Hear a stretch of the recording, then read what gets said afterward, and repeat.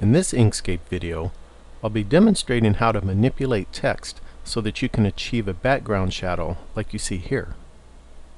It involves widening of the top of the text without changing the width of the bottom of the text.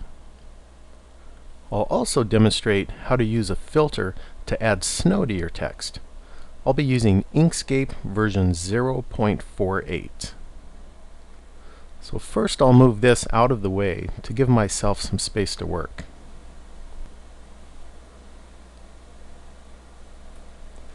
And I'll start by selecting the text tool, and I'm going to type winter. And then I'm going to change the color to red and size it up a little bit. So I'm going to hit the selection tool, and then I'm going to grab on this corner arrow here, and then I press the control key while I size this up so that I can size it up proportionally.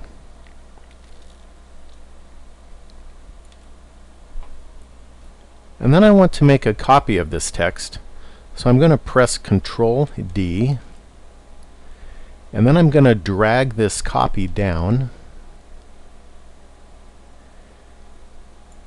And while I was dragging, I was holding the control key so that I could drag it straight down.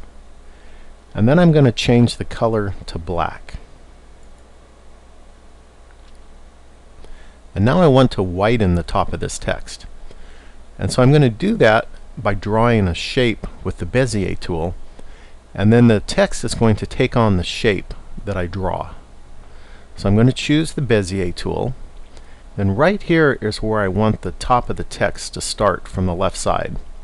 So I'm going to press the left mouse button and release it, and then I'm going to drag this across here, and if I press the control key while I'm dragging, I'll get a perfectly horizontal line. And then I want to stop at the point where I want the text to be stretched to on the top right, and I'll click the left mouse button there. And then I'm going to bring it down to the bottom right side of this R. And at this point I've released the control key because I don't want completely horizontal or vertical lines. And so right at this corner of the R, I'm going to press this mouse button once, and then I'm going to drag this over to the left side, and I am going to hold the control key now so I'll get a horizontal line. And I want to find the spot where I'm at the top left of this W, because I want to find the complete left side of this text. So about right there, I'm going to click the left mouse button again, and then I'll release the control key, and then I'll close this by clicking on the start point. And notice when I drew this that I started in the top left hand corner and I went in a clockwise manner around to create this. If I start in a different corner, or I go counterclockwise instead of clockwise, I won't get the effect that I want to get. So the start point and the direction is important for this. The next thing that I'm going to do is to prepare the text so that it can be reshaped. So I'm going to go up to the selection tool and select the text. And I need to start by going up to the path menu and select Object to Path. And then I need to go to the Object menu and select Ungroup, and then back to the Path menu and select Union. These three steps will prepare the text to be manipulated. Okay, then the next thing that I need to do is, while I have this text selected, I need to select the shape that I drew with the Bezier tool.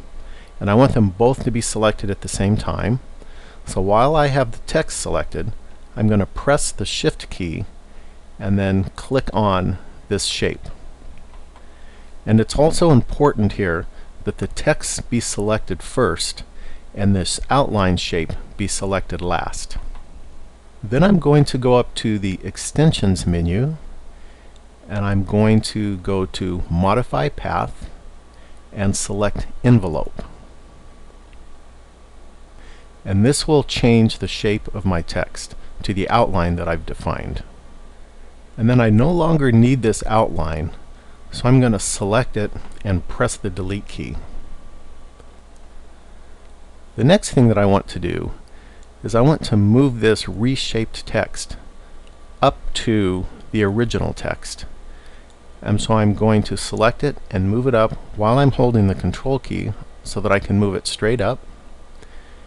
And then I'm going to align the bottom of the text. That looks pretty good. And then I'm going to go up here and I'm going to move this text to the bottom by pressing this button. And then I need to shrink this shadow down a little bit. So I'm going to grab this arrow on the top and I'm going to pull this down. And now it looks like a shadow in the background. And now I want to move this down a little bit to give myself some more space to work. And next I'll be selecting the circle and ellipse tool. I'm going to set its color to yellow. And I'm going to draw an ellipse shape.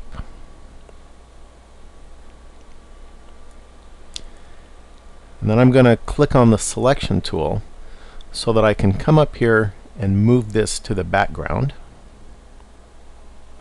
And I want to give this ellipse a blur. So I'm going to go up to the Object menu and click the Fill and Stroke to bring up the Fill and Stroke dialog box. And I'm going to set the blur to 10. And I'll go ahead and close this dialog box since I'm done with it. And then next I want to select the Square and Rectangle tool. And I'm going to draw a square and change its color to black. And then I'm going to hit the selection tool and move this black, which is a background, to the back. And then I can come here and select this yellow ellipse that I drew, and now I can change it to white. And now it looks like that I have text with a shadow background and a spotlight on it. And then the next thing I'm going to do is use a filter to apply snow to this text. So I select the text and then go up to the Filters menu and select Protrusions and Snow Crest. And then you can set the Live Preview button here. And then with this drift size here, you can set this to a smaller or larger drift. And the display will update while you change this since you have the Live Preview button pressed. And I'm satisfied with this, so I'm going to click on Apply.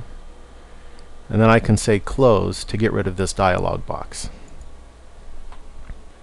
And now I have my text with a shadow background in a spotlight with snow on it.